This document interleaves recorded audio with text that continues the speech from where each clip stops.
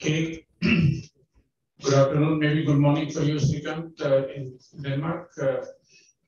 It's my pleasure to introduce the next speaker, next invited talk, which will be given by my colleague who is now at Aarhus in Denmark. So Srikanth Srinivasan, he will tell us about polynomials and computations.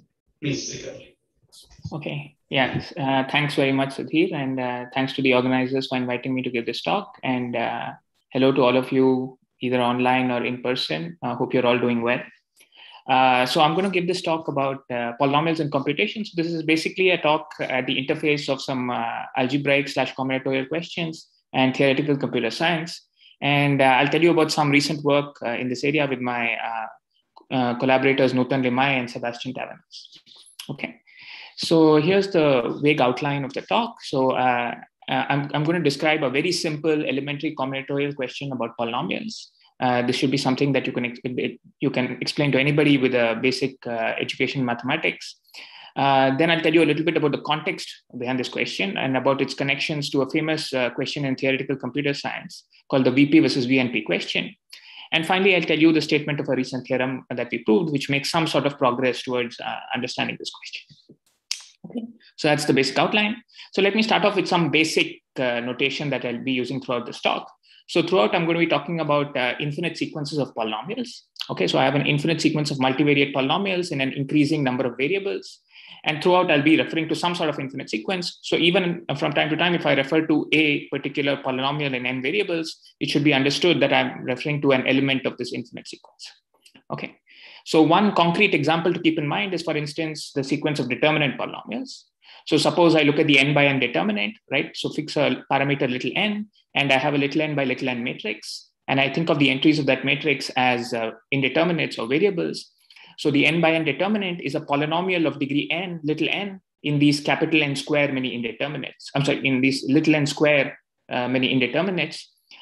So this is one kind of concrete infinite sequence of polynomials as little n goes to infinity. So that's a kind of an example to keep in mind if you want to keep things concrete.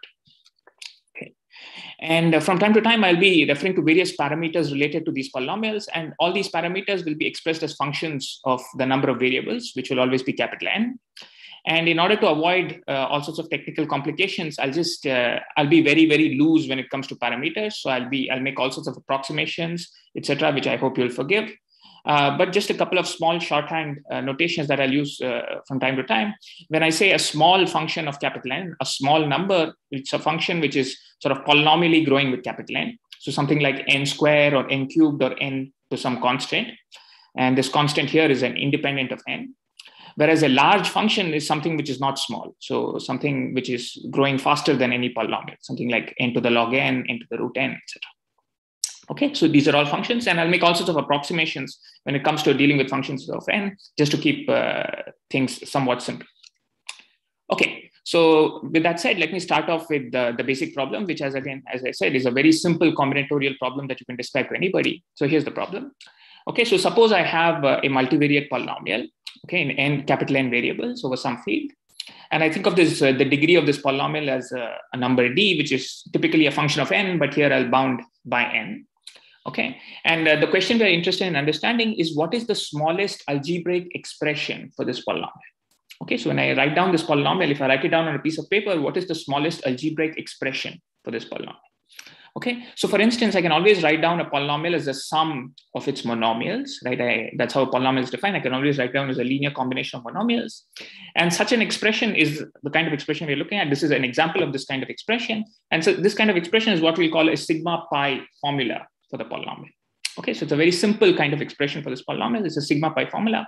Why sigma pi? The name is hopefully fairly clear. It's a sum of product of variables and field constants, and therefore sigma pi. Okay.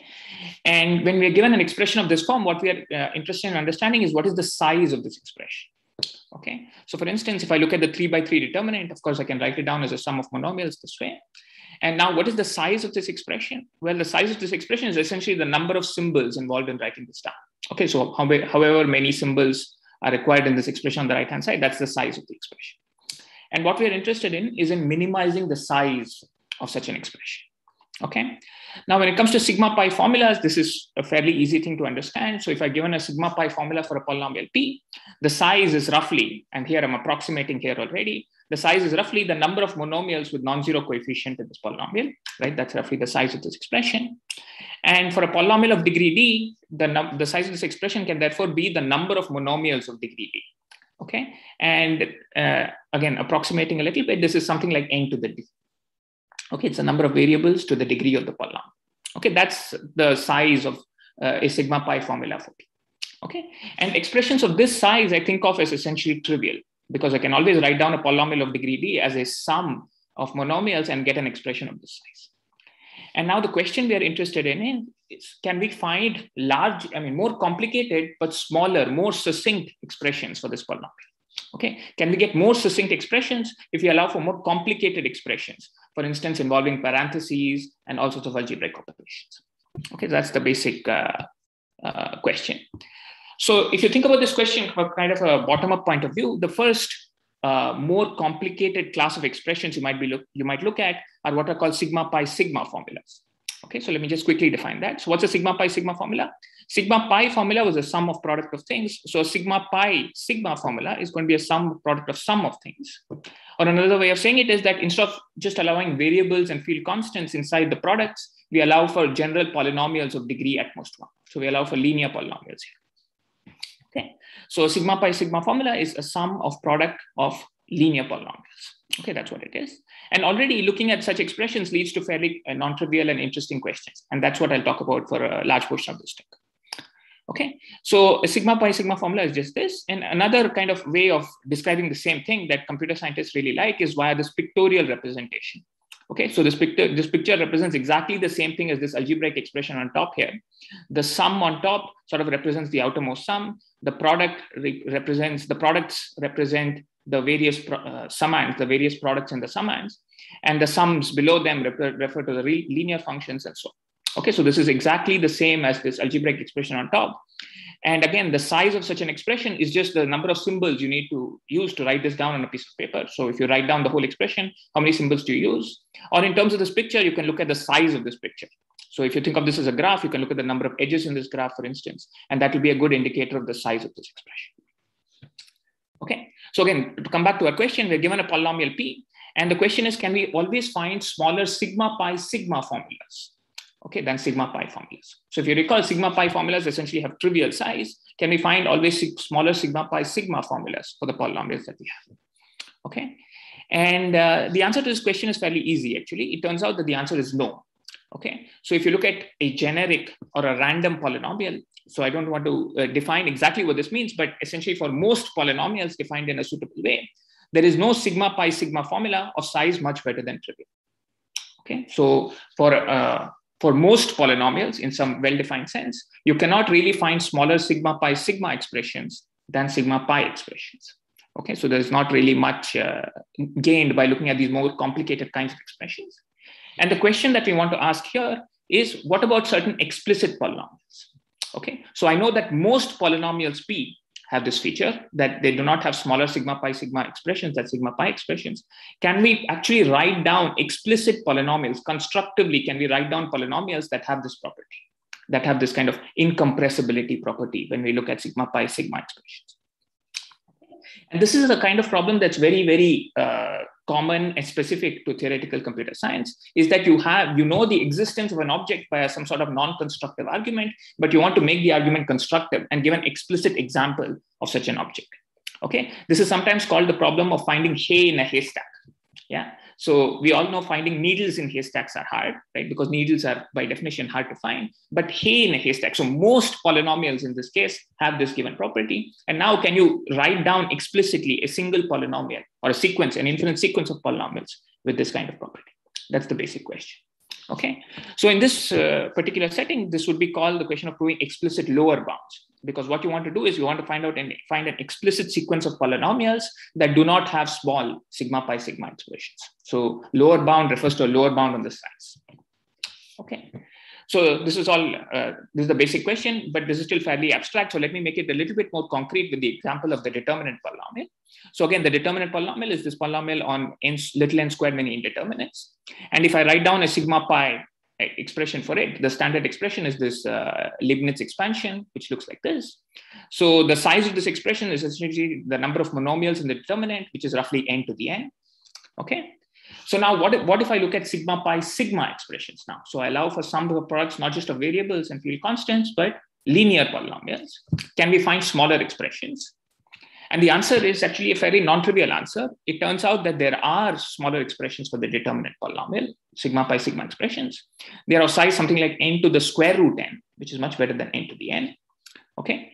And now the kind of question, the flavor of the question that we are trying to ask is this the best possible?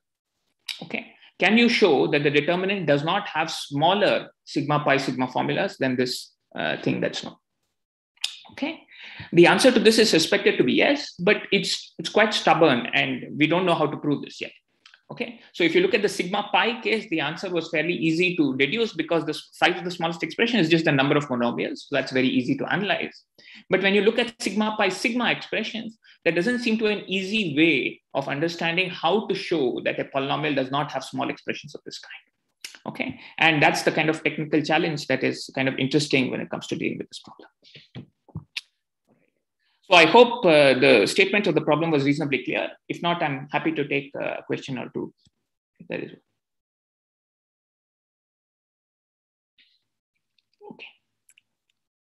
All right. So I'll assume that things are reasonably clear. So now let me tell you a little bit. So this is a fairly simple combinatorial question about polynomials. Show that certain polynomials do not have small sigma pi sigma formulas. And now what does this have to do with the other kinds of questions? So where does this come from? So the general context behind this question is the so-called VP versus VNP question from theoretical computer science. Okay, and you may have heard of the famous P versus NP question. So it's one of the 7 millennium problems from the Clay Mathematics Institute. And it's one of those problems for which you can win $1 million if you solve it. So this is kind of an algebraic analog of this P versus NP question. Okay, so the P versus NP question deals with certain combinatorial optimization problems and asks if they are efficient algorithms or not. Whereas the VP versus VNP question looks at algebraic versions of these kinds of problems and asks if they're efficient algebraic algorithms for these problems or not. Okay, so let me just briefly define this question and tell you the relationship to the question that we already saw. Okay, so throughout we're going to be dealing not with general kinds of computational problems, but computational problems that are defined by infinite sequences of polynomials. Okay, so for example, we have seen the sequence of determinant polynomials, but in general, you have an infinite sequence of polynomials. And what's the computational problem associated to the sequence of polynomials? Well, it's just the problem of evaluating these polynomials. Okay, it's not a problem about solving any equations or anything like that. It's just the problem of evaluating these polynomials. So the input to the algorithm is a point A in f to the n. And the question is, can you evaluate the nth polynomial of the sequence at the point A? Okay, so for instance, you can look at the determinant sequence of polynomials, and this is just the problem in that case of computing the determinant of an n by n matrix. Okay, and so similar to determinant, this kind of general framework captures many natural computational questions. So determinant is one example. There are other examples related to computing the products of matrices and many other very natural examples that are captured in this general framework. Okay.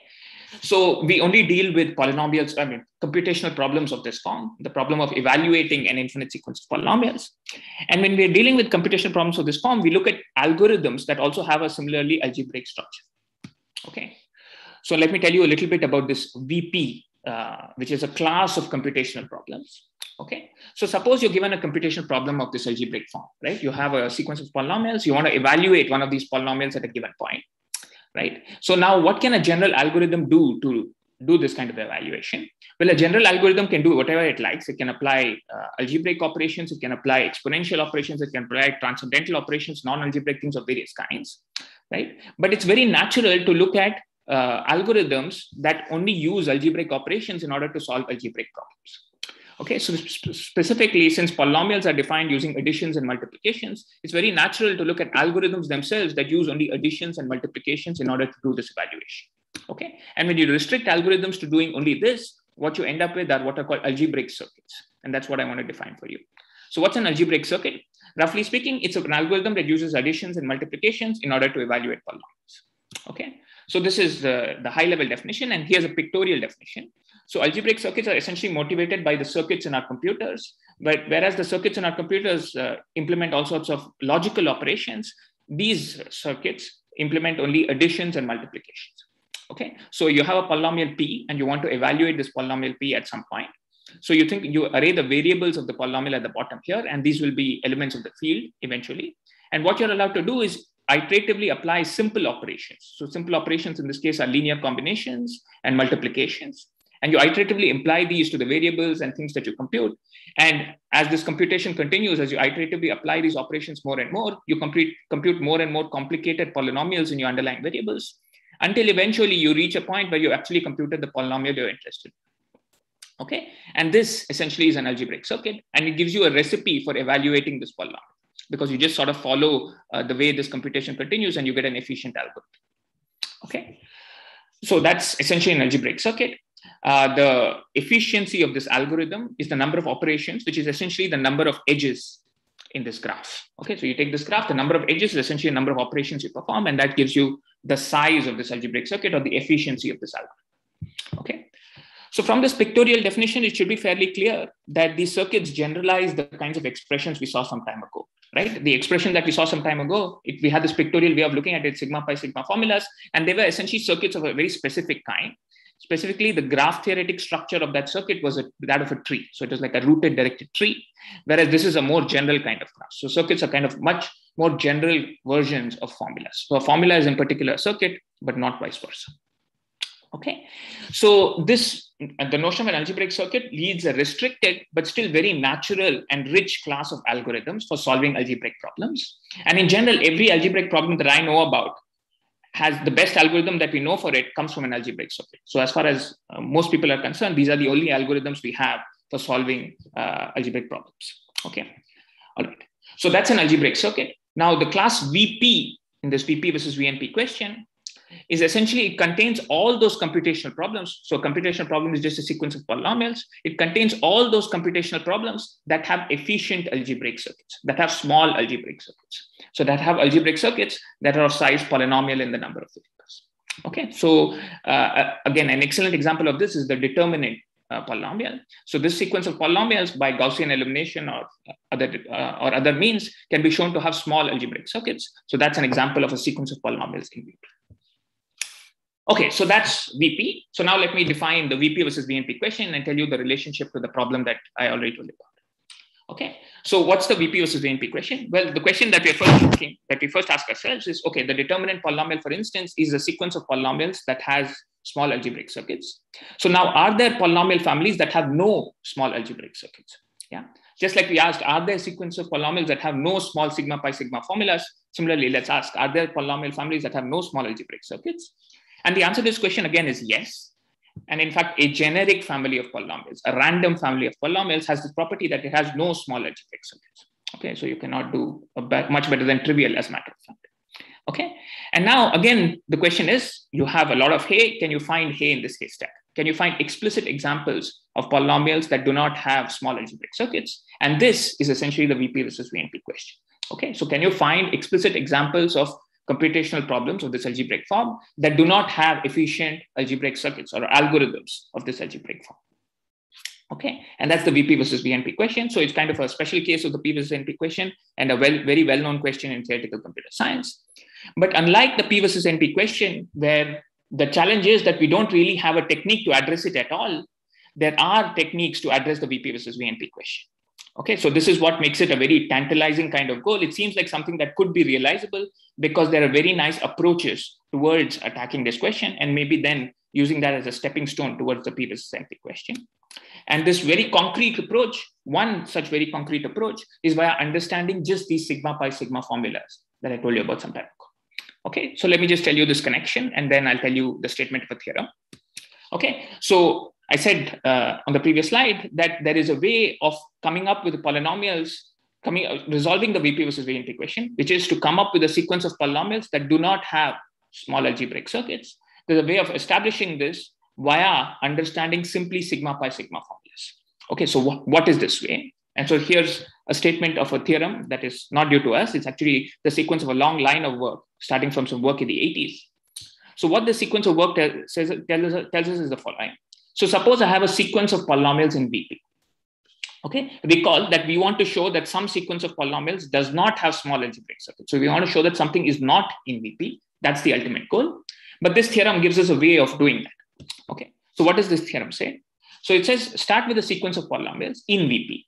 Okay, I assume that these polynomials have degree D.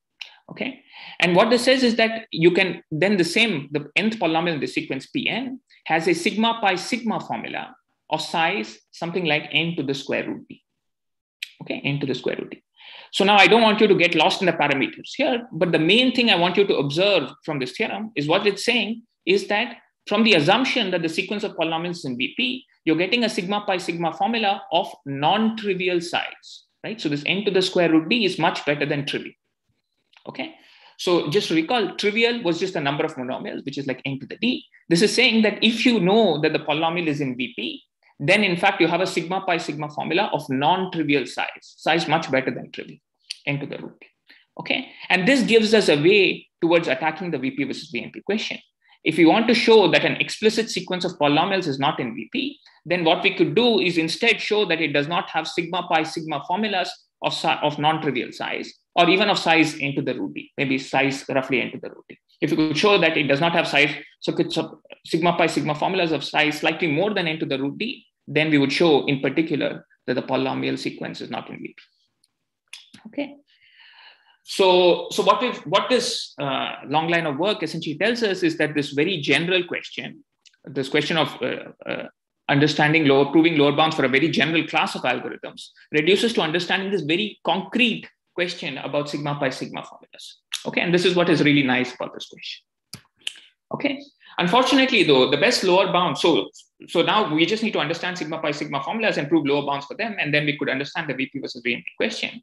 Unfortunately though, the best lower bound known until very recently was a lower bound of just n cubed. Okay, so what we want to do is we want to beat this n to the root d, but irrespective of what d was, as long as it's bounded by n, the best lower bound known until recently was something like n to the 3, independent of d. Okay, and this is a work of Kayal, Saha, and Tavenas from about 5 years ago. And this finally brings me to the result that we recently proved. Okay, and there are a few caveats, technical caveats to this result, which you can ignore. But what we show is that there's an explicit sequence of polynomials, okay, that have no sigma pi sigma formulas of size less than n to the root. Okay, so recall that from the previous slide, this is precisely the bound we need to beat in order to resolve the VP versus VNP question. But unfortunately, we didn't even know how to get to n to the root d until now. And what we showed is that now for an explicit sequence of polynomials, you can show a lower bound of something like n to the square root d. Okay, and I can tell you explicitly what this sequence of polynomials is. So it's a very simple sequence of polynomials. It's just called the iterated matrix multiplication polynomial. Okay, and what is it? The name is fairly self-explanatory. So suppose I have a sequence of d n by n matrices, right? And I think of the entries of these matrices as variables or indeterminates. Now, if I take the product of all these matrices together, that's going to be an n by n matrix, but the entries of that matrix are going to be polynomials in the indeterminates here. Okay, so if I take the product of these d n by n matrices, the entries of that matrix are going to be polynomials in these in the entries of these individual matrices. And let's say the 1/1th entry of that matrix, I can take any entry that I want, but for example, I can take the 1/1th entry, that's going to be some polynomial, and that's the iterated matrix multiplication polynomial with these parameters. Okay, so you can easily check that the number of variables, something like d times n squared, and this is a polynomial of degree d in so many variables. Okay, and it's for this polynomial that we are able to show that there are no sigma pi sigma formulas of small size. Okay. Srikanth, can I ask a question? Yes, please. No, this d, is it a constant or is it a function of n? Does it vary with n? Right. So we would like it to vary with n. We would in fact like it to be as large as possible, because the more the d is, the better the bound that we get. And unfortunately for us, we do allow it to vary with n, but it has to be bounded by something like log n. And in your previous formulation also, d was a function of n in general, but Yes. you said d less equal n or something like that. Right. So we always put a restriction of d of something like n. Yeah. And this is for various technical reasons, right? But we would like it to be as close to n as possible. So because that will make our bound stronger. But for the purposes of understanding the BP versus BNP question, it doesn't really matter as long as d is allowed to vary as some function of n, as long as it's allowed to go to infinity with n. Then we still have the capability of proving a super polynomial lower, right? So in our situation, we have a bound of log n on d, and this is this is a slight disadvantage because we cannot prove very strong bounds. But for the purpose of BP versus VNP, it's as good as any other function of n. So yes, we do want it to go to infinity with n. Thanks. Yeah, absolutely. Okay, so great. So this is the statement of the result. So we have an explicit sequence of polynomials for which we are able to prove sigma pi sigma formula lower bounds.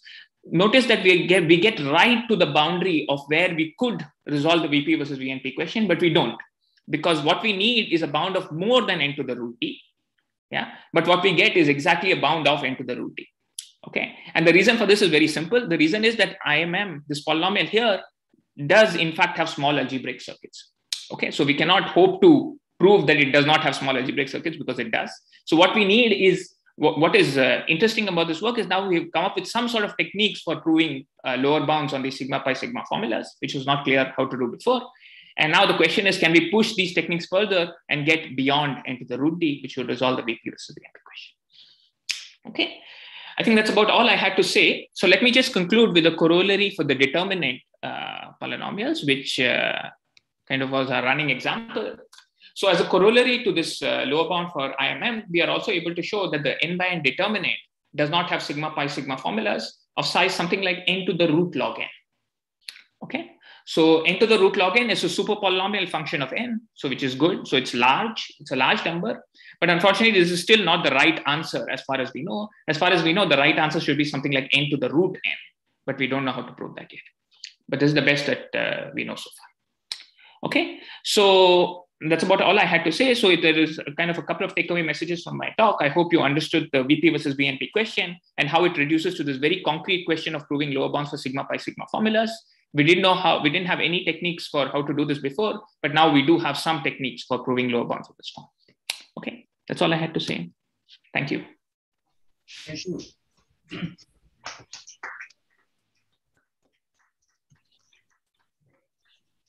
Thank you, Srikanth, for this very clear exposition. I think it's open for questions for anybody here in the audience or online. Those who are online can just type in the chat box, and we'll try to convey these questions to the speaker.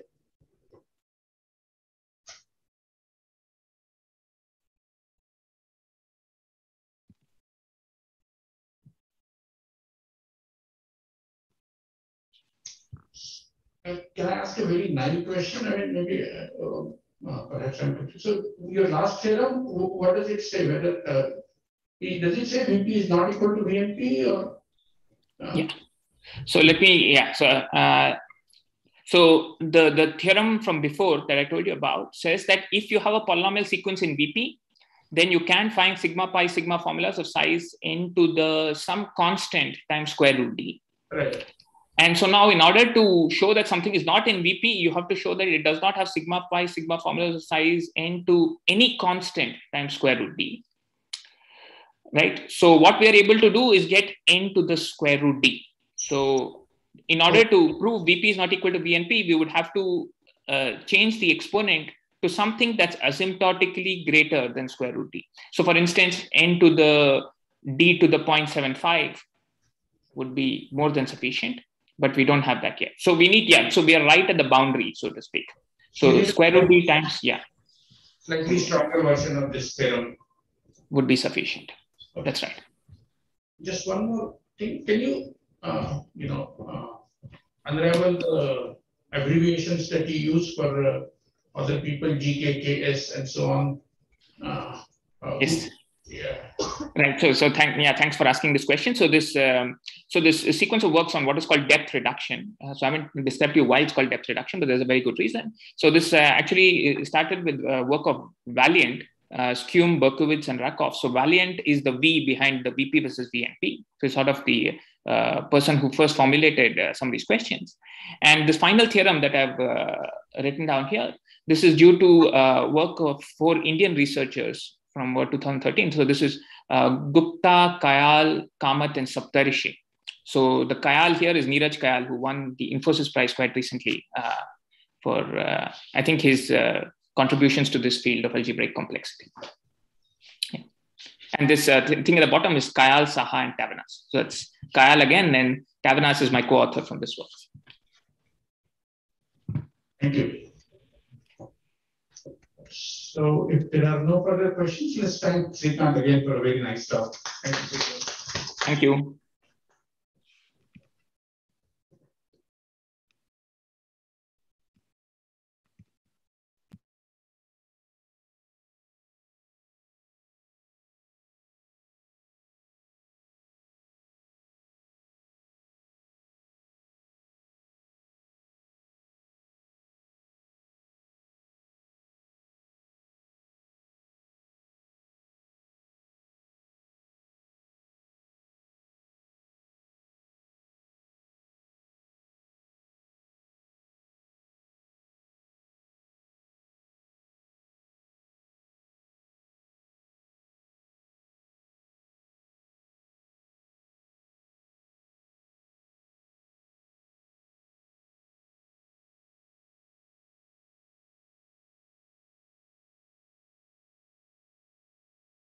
Can you unmute?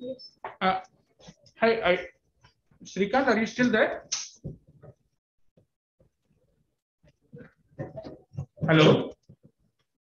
I'm sorry. I think Meena Mahajan, you raised your hand and I did not notice. Please excuse me. Srikanth is there. Maybe he can. Yeah, I'm okay. Meena, are you there?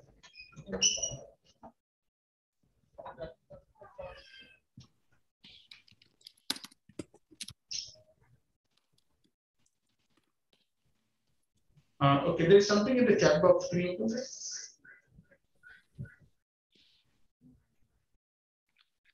Sudhir, can you hear me? Yes, yes. Yeah. Sorry, I couldn't unmute for a short while. I think people have to permit us. In fact, even I have to request to unmute the thing and speak. So Right. I'm not sure if Meena Mahajan is still there, but it seems she raised her hand and I did not notice that. So that's it. Okay. I'm also new to this hybrid conferences. Right. Yeah, it's all a little bit of a but it's how are things? Things are going well. Yeah, things are going well. Yeah, Okay. we're here physically in Trivandrum. It's after 2 years. Yeah. I'm physically at a conference. So.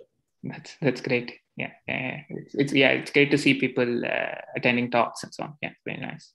Yeah. How are you doing? Yeah, doing well. Things are still open here, and we hope it continues that way. But yeah, okay. Numbers are rising, etc. We'll see. Yeah.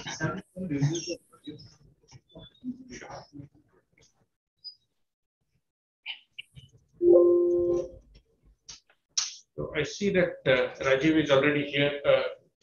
He's giving the public lecture in about 6 minutes. Okay, great. Yeah. I'll maybe check with Meena if what questions she had, and and just say that I'm sorry I missed that hand of person. Sure, I will inform her. No. Okay. Thanks very much, Sudhir. Yeah, and thanks very much for the invitation.